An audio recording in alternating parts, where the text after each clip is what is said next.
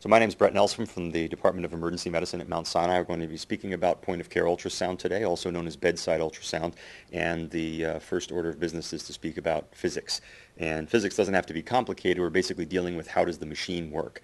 So in order to understand how the machine works, we can take it back a bit to some of the first animals to use ultrasound, which were bats. And bats are using high-frequency sound to locate prey, locate the edges of the cave wall, and they've been doing this for about 50 million years.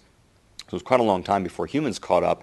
Around World War I, sonar started to be used. So sound waves could be put out into the ocean, and we would hear schools of fish, we would hear enemy ships, and we started to use this technology during wartime, and eventually, there's another 30, 40 years or so before we figured out that it could have medical applications. So the first iterations of ultrasound weren't that different than sonar. You would have a body in the water, in this case a huge water bath, and you would insinate sound waves into that water bath and detect very vague outlines of organs. So not highly diagnostic, but it really opened up a new world.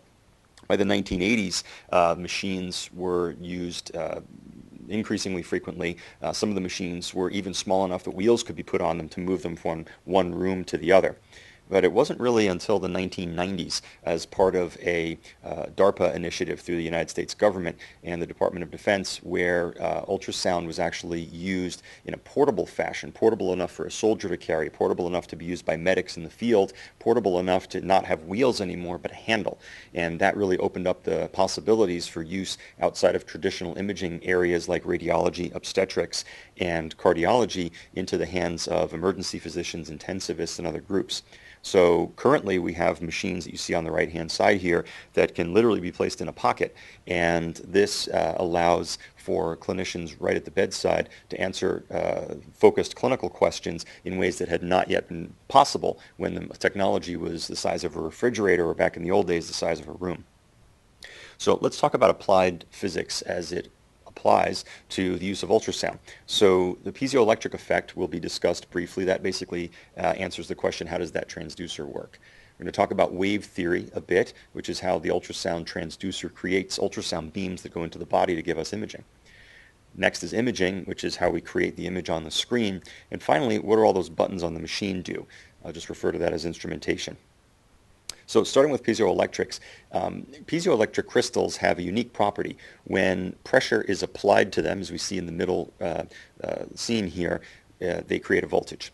And when you apply a voltage to them, they deform in their shape. So once again, if you apply voltage, they change shape. And if they change shape, they create voltage. So using this property of piezoelectric elements, you can actually apply a current in brief pulses to ultrasound and change it from an off position to an on position. And when the crystal is made to vibrate when it's in its on position, it vibrates the air molecules next to it, as demonstrated in this animation courtesy of Dan Russell. So the molecules near the transducer get compressed together. That's referred to as an area of compression. And the area next to it separates out to make room for those squished up molecules. That's an area of rarefaction, like the rarefied air on top of a mountain. So this area of compression and rarefaction occurring in waves over time is basically what a longitudinal wave is, and how the machine creates sound waves. And it's creating sound waves above the range of human hearing, so at a very high frequency. So I'm going to speak for a moment about frequency, and we're all familiar with high frequency and low frequency. If you turn on your stereo, you listen to music, you'll hear high frequency sound, female voice, or other treble that you'll hear from the musical instruments. You'll also hear bass from drums or a bassoon or something deep. If you traveled outside of your apartment, your neighbor would not hear the high frequency sounds very well. They wouldn't be able to localize them very well either.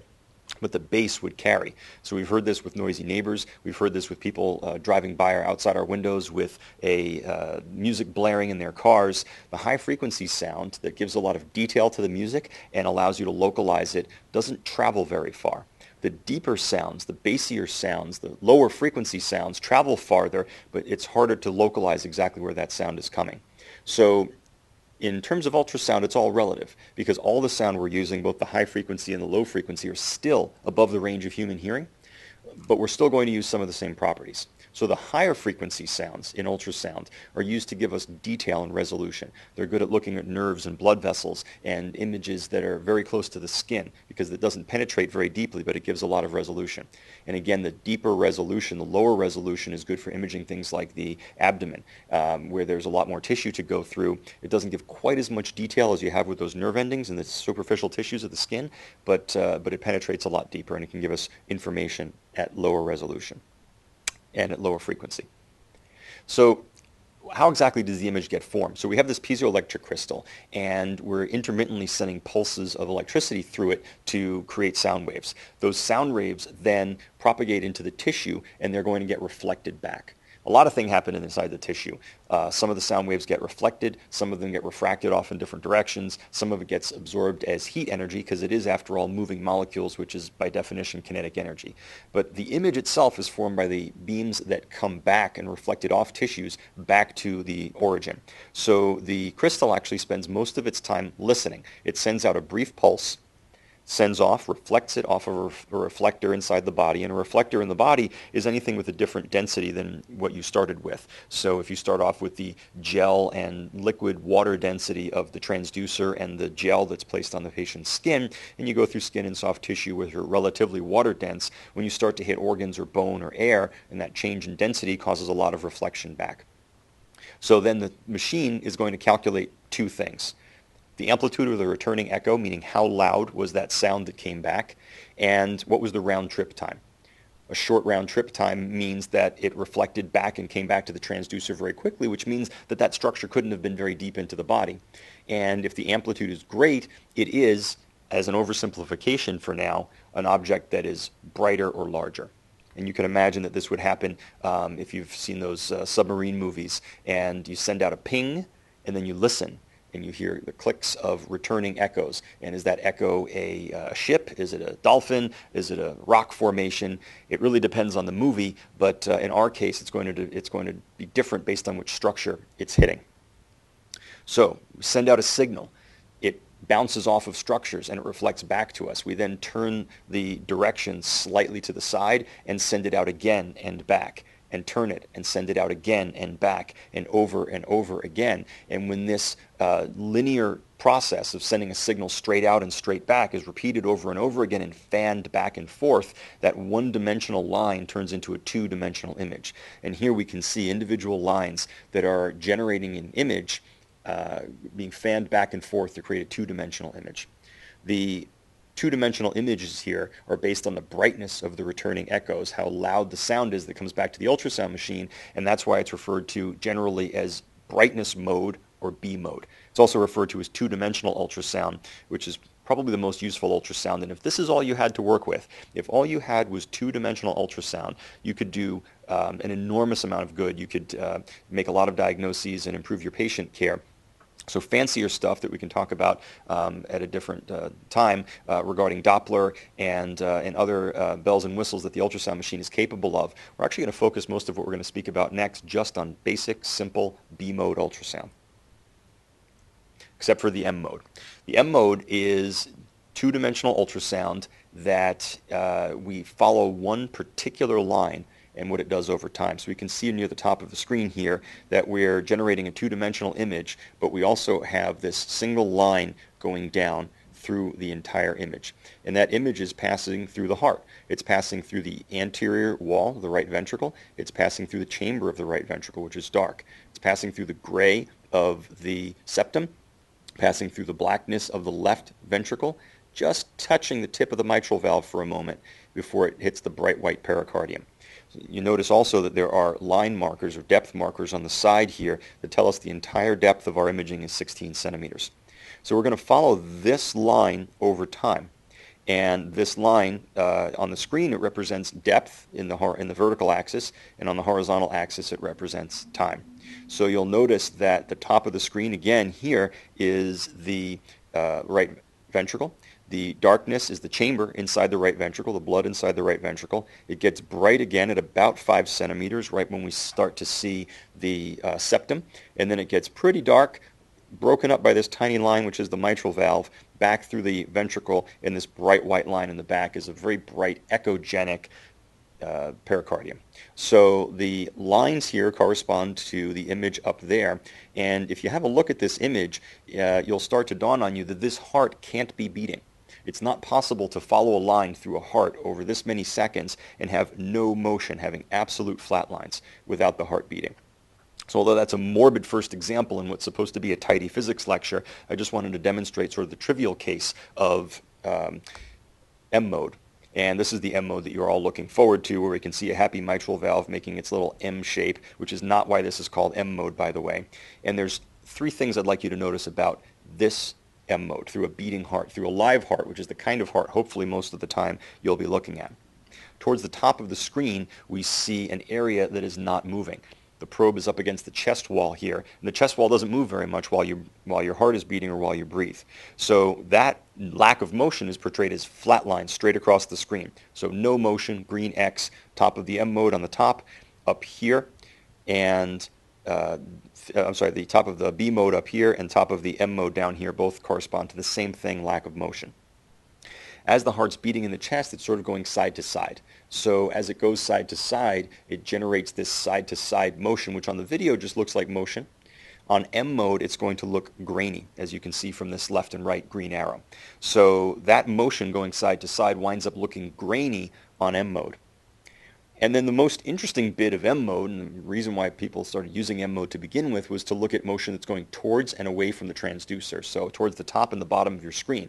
Top and bottom of the screen demonstrates motion by demonstrating lines going up and down. This looks more like what you would see with a seismograph, for example, where you'd follow Earth movement activity. So let's plant this idea now so you understand M mode in general, what the different types of motion. No motion at the top of the screen, side-to-side motion in the middle of the screen, and towards the bottom of the screen we have up and down motion. Most people look at M mode, they focus right on the up and down motion. And that's fine. There's a lot of incredibly useful information you can get from that. I want you to just plant a seed now in your brain to remember what the boring part of M mode looks like, because we're actually going to use it later when we look for pneumothorax and thoracic ultrasound, and it's an incredibly powerful tool. So lack of motion, flat lines up top. Side to side motion, grainy lines. So again, just keep that in mind as we get back to talking about the language of ultrasound. So since ultrasound doesn't work exactly like X-ray in terms of density differences being the only change, or absolute density differences being the only thing that generates image density, what we're going to look at is instead we're going to talk about echogenicity. That basically just refers to how echogenic or how reflective a structure is. And we'll find out in a moment that structures can be incredibly reflective at both ends of the density spectrum. So when we talk about something being hyperechoic, that means it's really bright and it sends out a lot of signal returning back to the ultrasound transducer. Remember, I told you the transducer itself is, for risk of oversimplification, a water-dense structure, and the gel that's used as a coupling medium between the transducer and the person is also a water-dense medium. And skin, soft tissue is again roughly water-dense. So that simplifies things a bit when we think about density changes from that point on. If there's a large density change from water density acting as the baseline, we'll see that there's an enormous amount of echogenicity or reflection coming back towards the transducer. So if you start with water, you can get a huge density change in two directions. Much less dense, like air, which we'll find inside the lungs or inside of crepitus or emphysema underneath the tissue, or bowel gas. Or you can go from water dense and have a huge density change to be more dense, like bone or gallstones or renal stones. So any huge change from the middle ground of being water dense is going to create an enormous amount of echogenicity. So that's why, and this is the huge difference between ultrasound and different other imaging like CT scan and X-ray, the difference is brightness on the screen doesn't always represent density. It can represent things like bone and stones that are very dense. It can represent air, which is not dense at all. So hyperechoic means bright and a very different density than water. Isoechoic means a similar density to the structures near it. So muscle that we see, for example, on top of the screen here in this myocardium is isoechoic to this myocardium down here, and isoechoic to this posterior aspect of the myocardium down there. And then we have hypoechoic, which means less than, but let's jump straight to anechoic. No echoes here inside the right ventricle. No echoes here inside the left ventricle. We started with water density, and anytime we go through a water-dense structure like blood, like bile or urine or ascites or pericardial effusion or a pleural effusion, these structures are going to be anechoic. The ultrasound energy continues unimpeded and it doesn't lose energy, so there's nothing being reflected back to the transducer. So that's all the physics, the real physics that we have to deal with, and hopefully that wasn't too painful. Let's talk about how we're actually going to practically use the machine at this point. So patient positioning is very important. It's sometimes something in the ICU setting or in the emergency department setting we don't allow ourselves the luxury of. So really think about ultrasound positioning like you think about physical examination positioning. And when you learned your classical physical examination techniques, you went towards the patient's right-hand side when you examine them. So the operator and the machine should be towards the patient's right. What I find the simplest thing to do is just push the machine ahead of me next to the patient on the patient's right-hand side. So I'm facing the machine, I'm facing the patient. My left hand is being held over the keyboard on the ultrasound machine so I can control the buttons, and my right hand holds the ultrasound probe. When you have an incredibly portable device here like the V-Scan being shown here, it's not that much different. You hold the machine in your left hand and your right hand procures the images, leaving your thumb free to move the buttons as needed. It's worth mentioning how to hold the probe. A lot of novice users hold the probe like they're picking up a dead mouse from a trap, or they're holding a stick that's a little too large for them to handle. If you hold the probe like you would hold your pencil, that's probably the simplest way to think about it, and it'll give you a lot of control over your motion and a lot of stability. If you try to hold a pencil way high up in the air and like in your fist and try to write your name, it's going to look really sloppy, and that's how preschoolers, when they're first learning how to hold a crayon, would do it. What you established over time is that if you held your hand down against some surface and used just your fingers to hold the pencil, you can write your name in a more neat fashion. So hold the probe like a pencil, and that's going to prevent you from slipping on the patient and the gel. It's going to prevent you from making motions of the ultrasound probe while you're focused on the screen and your hand starts to drift. So it's going to make imaging more convenient when you're doing diagnostic imaging, like having a look at the heart, having a look at the abdominal aorta or other structures. And when you're using ultrasound to guide procedures, meaning that you're going to have a needle in someone's body in your other hand, it doesn't just become a convenience, it's actually fairly critical then to not allow yourself to slip. So using your pinky or using the heel of your hand and resting the probe like you're writing on the patient with the ultrasound probe is going to make a huge difference. So let's talk a little more lingo about the ultrasound probe, and I've borrowed here lingo that's often used in the armed services or the aerospace industry, just to talk about the three different degrees of freedom or the different ways you can orient the probe in space. So you can turn the probe and sort of fan it up and down, and if you were in an airplane, you would call that the pitch of the plane going up and down. You can fan the probe side to side or slide the probe side to side, and if you were in an airplane again, you would call that yaw, that side to side motion. And finally, you can spin the ultrasound transducer right on its axis. If you do that in an airplane, it's called a roll. So if you've seen Top Gun as many times as I have, you've seen Maverick do all three of these things simultaneously, but that's because he's the best there is. What you should be doing is moving the probe one plane at a time when you first learn. So when you put the probe on the patient and you see an image on the screen, look to see what happens if you pitch the probe up and down. Look to see then what happens when you fan the probe side to side, and take a look and see what happens when you roll the probe and spin it on its axis. Optimizing the image individually, one plane at a time, is going to develop proprioception so that you realize when I move my hand this way, it changes the image that way. And being able to do that is really critical, instead of just randomly moving your hand around until you see an image that looks like it should look. So next thing we should talk about are windows. Ultrasound enthusiasts love to talk about windows. They always say get a good window, use the bladder as a window, don't use the lung as a window, and they don't really ever explain very well what is meant by a window. So let's take away sound for a moment, because it's a little difficult to understand what an acoustic window is. Let's think instead of other waves and think of light.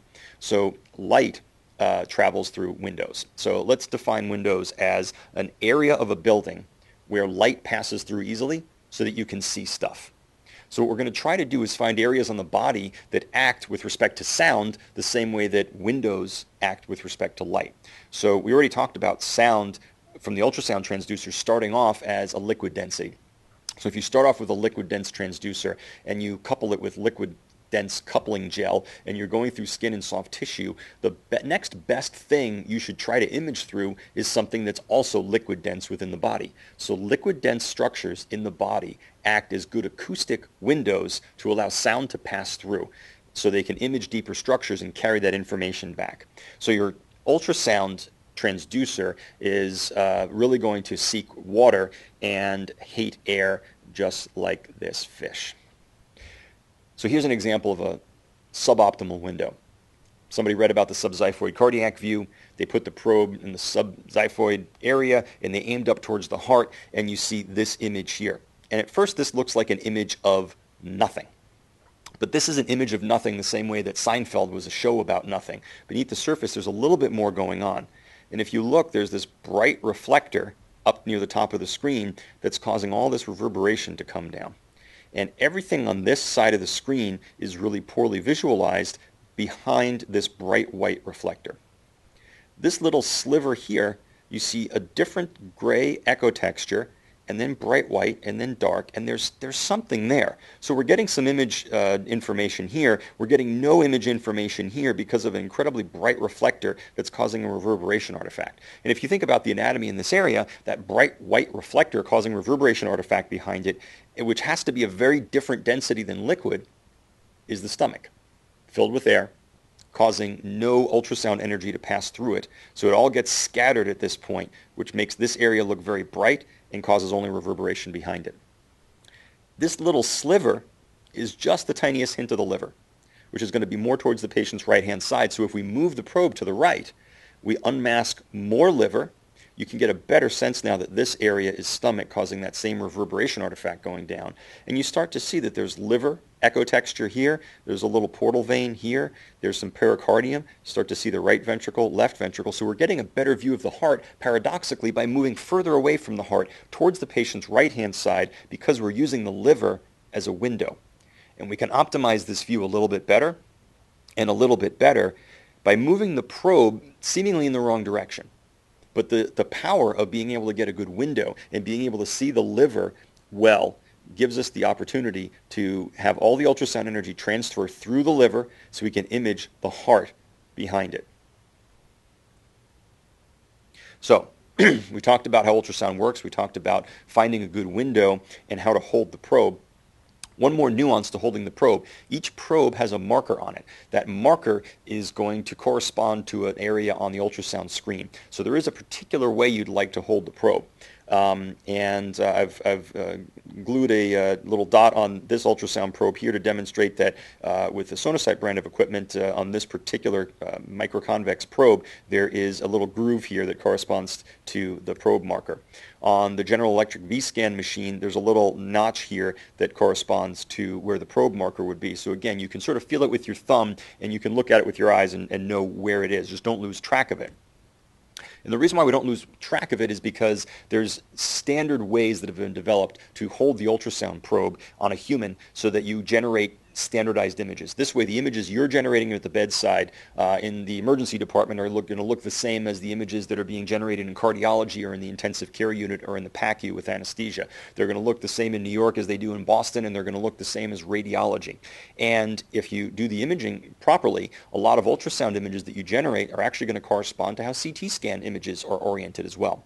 So the way we do this is we orient the probe marker. If you're scanning in a sagittal plane or a coronal plane, meaning you're scanning sort of through the long axis of a patient, you'll hold the ultrasound transducer such that the probe marker is facing towards the patient's head. If you're scanning in a transverse plane, you're going to hold the ultrasound probe in a method so that the the probe marker is facing towards the patient's right-hand side. So again, if you're aiming up and down, you're going to be towards the patient's head. If you're aiming left to right, you're going to hold the probe towards the patient's right-hand side.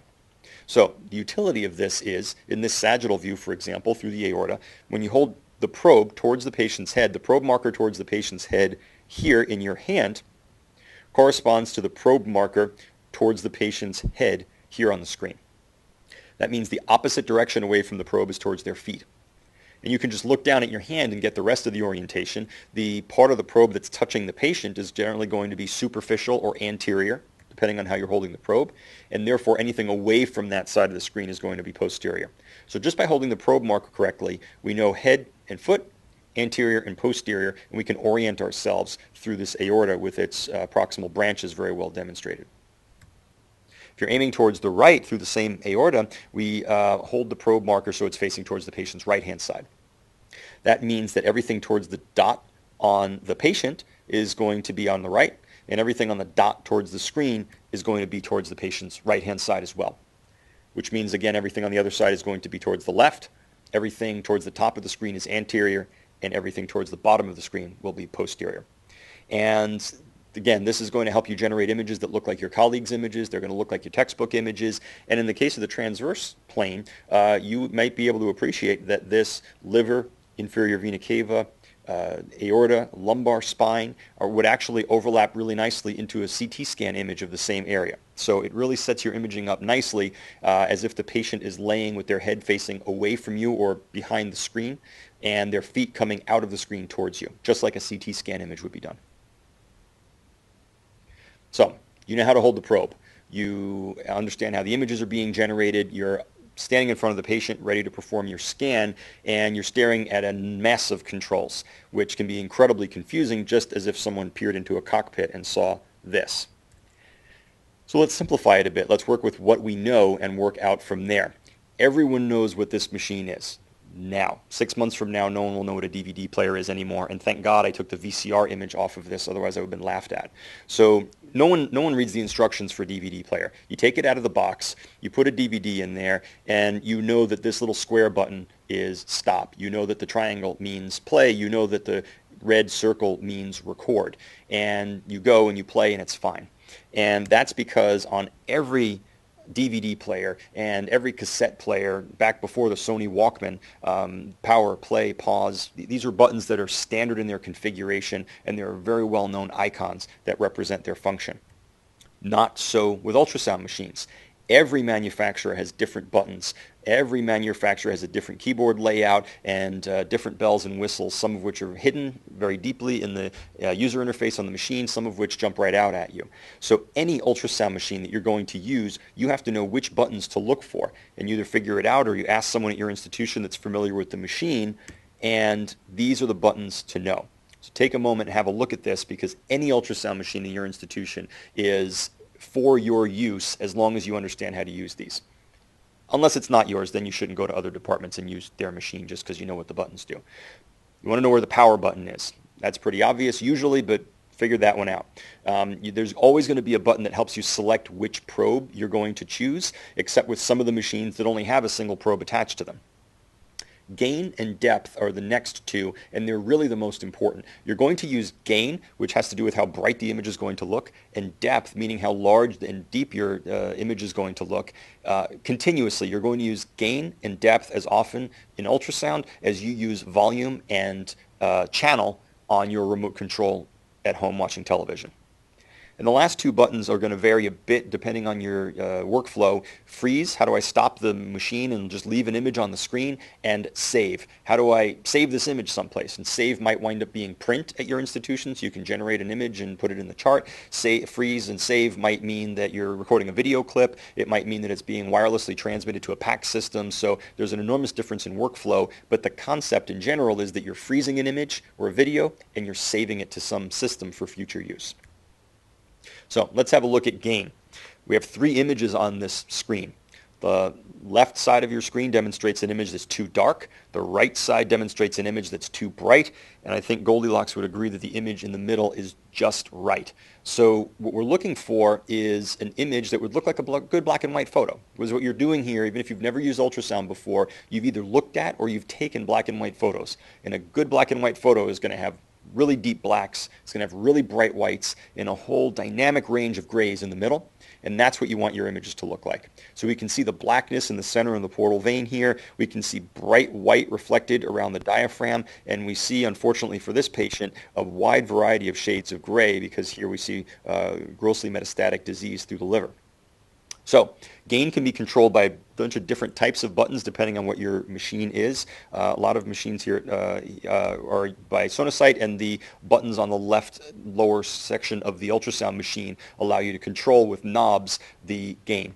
You can get even a finer control over the gain by using this graphic equalizer appearing structure on other ultrasound machines, and that's called time gain compensation. Depth controls how long the ultrasound machine listens for echoes to return. And remember that the longer you listen, the further away a structure would be to send that echo back. So if it listens for a very short time, it's going to be listening just to superficial structures that are not very deep within the body. If it listens for a longer time, it'll listen to deeper structures in the body. On the bottom of the machine, we can see that there is a depth marker, and that depth marker tells you what the total depth of the system is. So this machine is going from 24 centimeters deep to only 10 centimeters deep, and we're looking here at an image of the liver and the kidney. And that's too little, and that's too big, and right in the middle there's just right. So in this particular image, maybe about 16 centimeters, the idea is that you want to see nice big structures for what you care about visualizing, and you don't want to waste any screen real estate on empty space. So don't get zoomed in too close, or you'll lose your perspective on what you're looking at. And if you're too far away, you're wasting a lot of ultrasound energy on imaging structures that don't give you any information, and you're not getting as big of a picture as you could, giving you as much detail.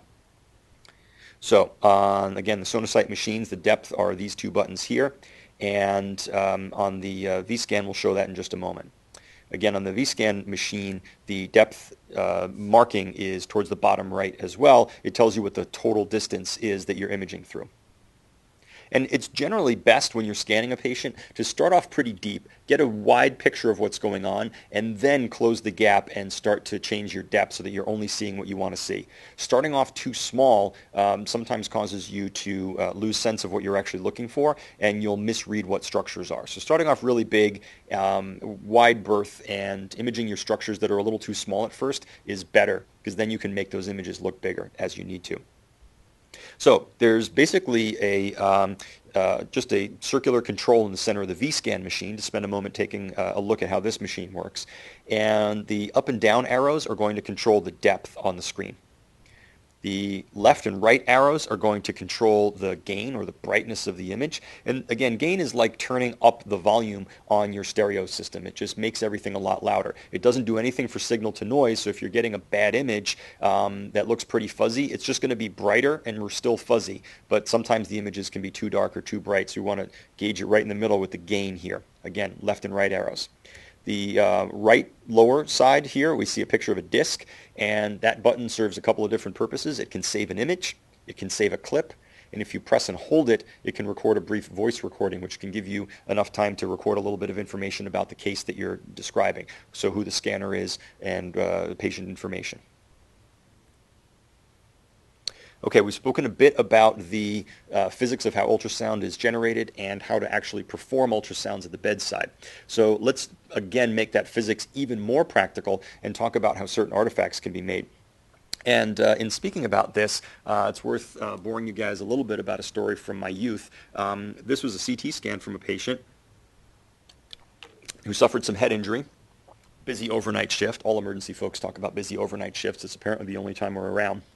And I got the CAT scan, and the patient looked okay, and I was speaking with the radiologist overnight about how he thought the image looked. And he said, I don't see any bleeding, everything is pretty good. So I said, that's great, good news, I'm going to send the guy home. But did you see image number 53?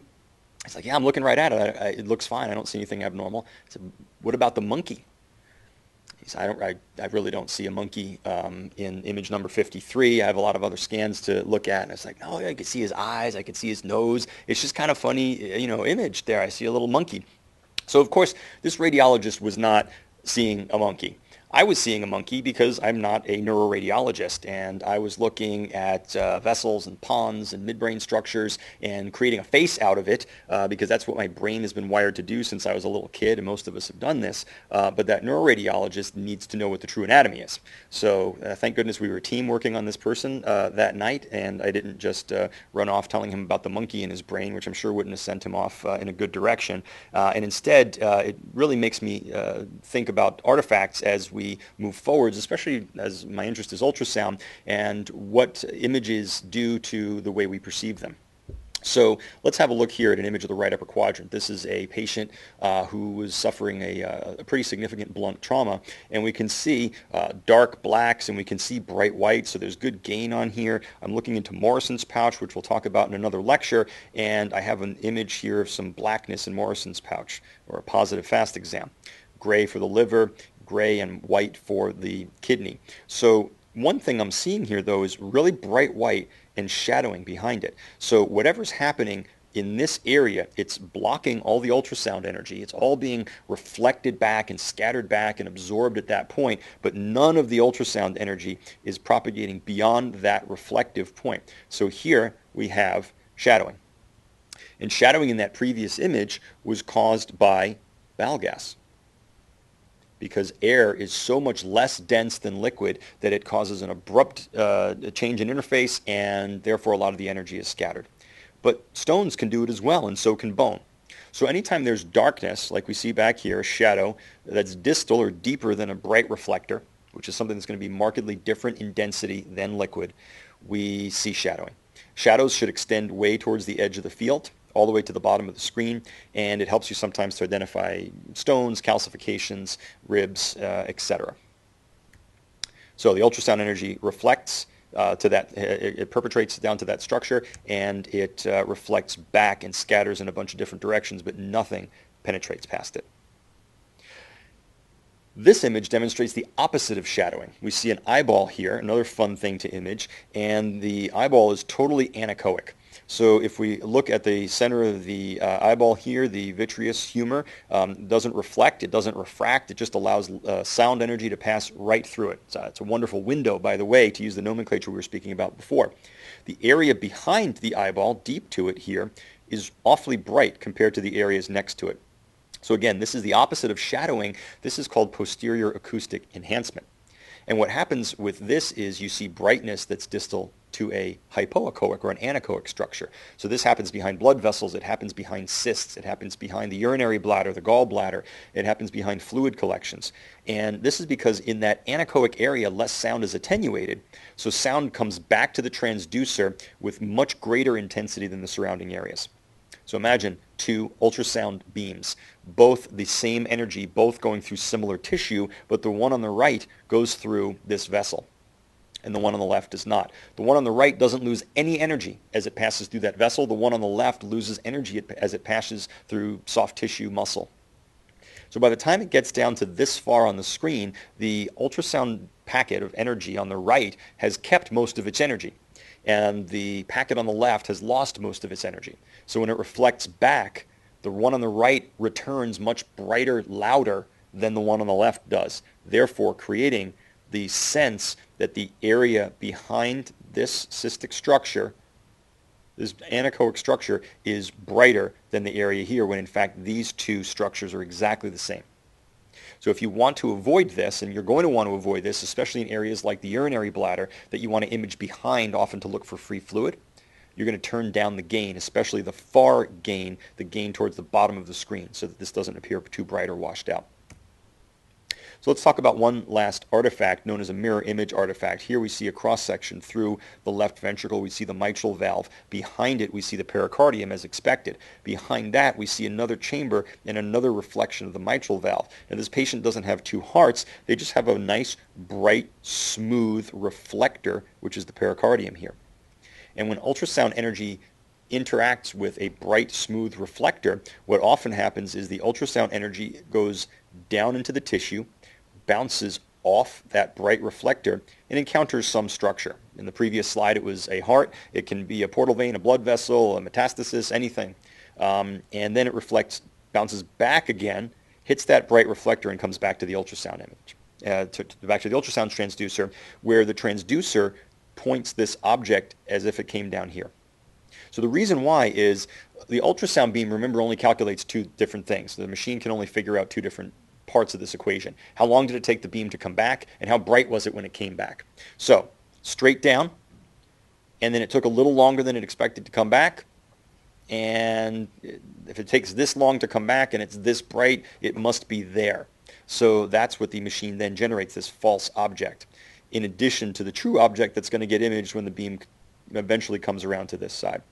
So if you look in any ultrasound textbook and you look up mirror image artifact, probably 95% of the time there's going to be a picture of a diaphragm and a liver, just like we've demonstrated here. And there's going to be a circle above the diaphragm and a circle below the diaphragm, just like we've demonstrated here. And it's almost always a cancer. And while I don't not care about cancer, it's not my primary focus in the emergency department, nor is it often in the ICU or other point-of-care applications to find cancers. But we often want to check to make sure that there is fluid above the diaphragm. So here again is in a real patient what this ultrasound artifact looks like. The ultrasound beam goes down to the diaphragm, reflects off to the side here, encounters a portal vein, bounces back off the diaphragm and heads back to the transducer. So the machine thinks all this structure here is this liver and thinks this structure here, which is the portal vein, is the structure that was actually up here. So this is how it looks in real life, and now why is it important? Imaging the right upper quadrant, looking above the diaphragm for fluid, normally you'd either see nothing because there's just air back here, or you would see a reflection, a normal mirror image artifact, which is expected of liver tissue and more liver tissue appearing above the diaphragm from the reflection.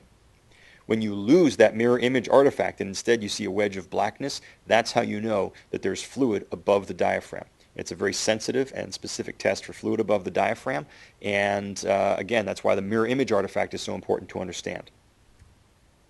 So in summary, a few things to keep in mind about the physics and the instrumentation of ultrasound. Ultrasound behaves differently than X-ray. It responds to density changes, not absolute densities, to generate its images. Finding good windows, meaning putting your ultrasound probe on the patient in areas that are fluid filled, like the liver, like other organs or the urinary bladder, and finding those good windows is going to help generate good images. Stabilize your scanning hand by holding it steady. Hold your probe like you're holding a pencil. And one important thing that should probably permeate all discussions of point-of-care ultrasound and ultrasound performed by traditional providers like radiology, cardiology, and obstetrics.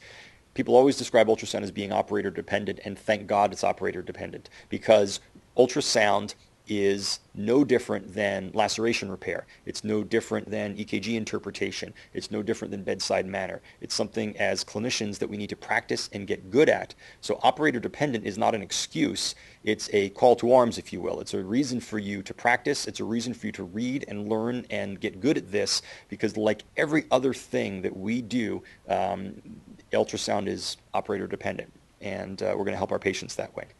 So visit sinai.em.us, our ultrasound division website, for more tips and tricks and for more questions, and email us or contact us through the website, and we'd be very happy to answer any questions that you may have moving forward. So thank you.